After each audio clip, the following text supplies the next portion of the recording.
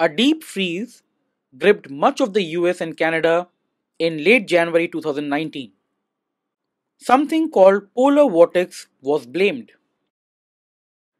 Hello, I am Lakshman Maaheshwary, and today I am going to tell you about this polar vortex.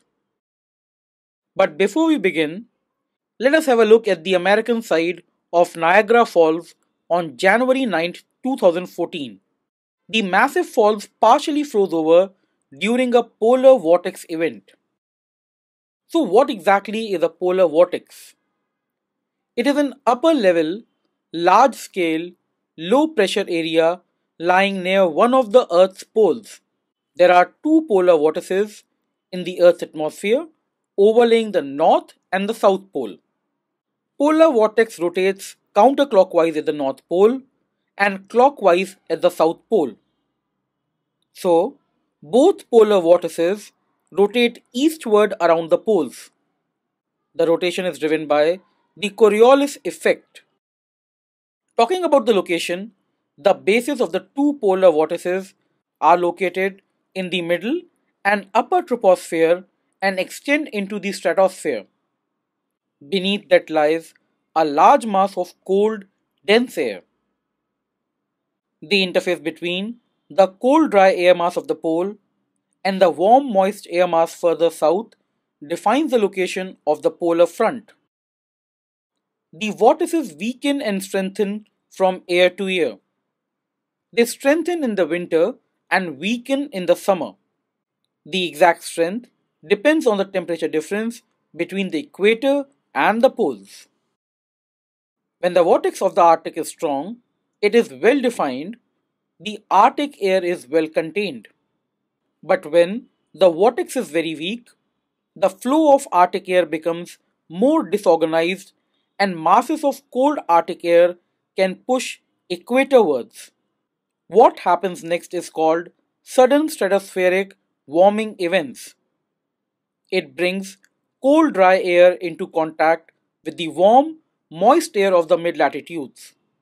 It causes rapid and dramatic change of weather known as cold snap.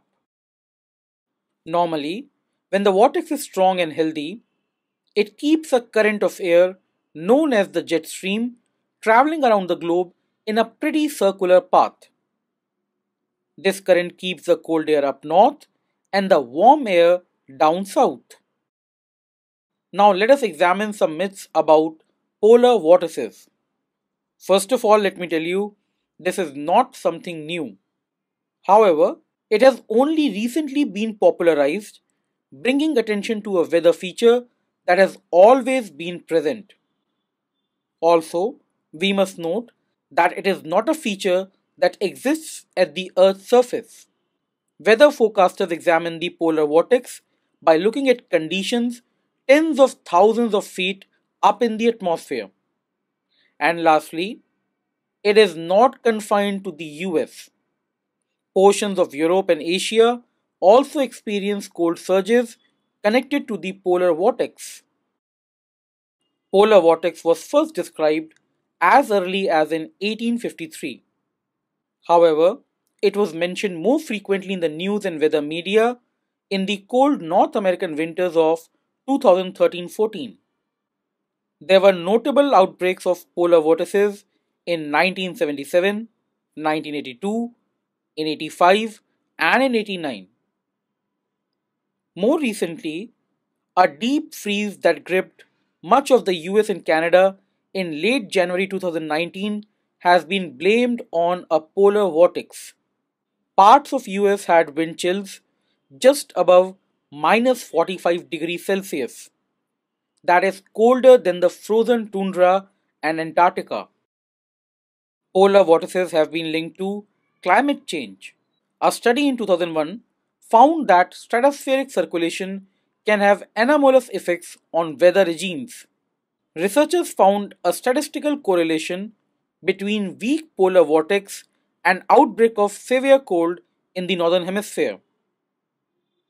The general assumption is that reduced snow cover and sea ice reflect less sunlight, and therefore evaporation and transpiration increases, which in turn alters the pressure and temperature gradient of the polar vortex, causing it to weaken or collapse. One of the most threatening side effects of polar vortices is ozone depletion. Nitric acid in polar stratospheric clouds react with chlorofluorocarbons to form chlorine. This chlorine catalyzes the photochemical destruction of ozone. Chlorine concentrations build up during the polar winter, but ozone destruction is greatest when the sunlight returns in spring. Since there is greater air exchange between the Arctic and the mid latitudes, depletion at the North Pole is much less severe than at the South. At Arctic, it is usually an ozone dent, whereas the more severe ozone depletion over the Antarctic is considered an ozone hole. However, even at the Arctic, the situation is bad. You can see the comparative data between 1979 and 2008. The total ozone has decreased beyond half. Interestingly, polar vortices are not restricted to Earth only. Other astronomical bodies are also known to have polar vortices. Venus has double vortex, which means that it has two polar vortices at a pole.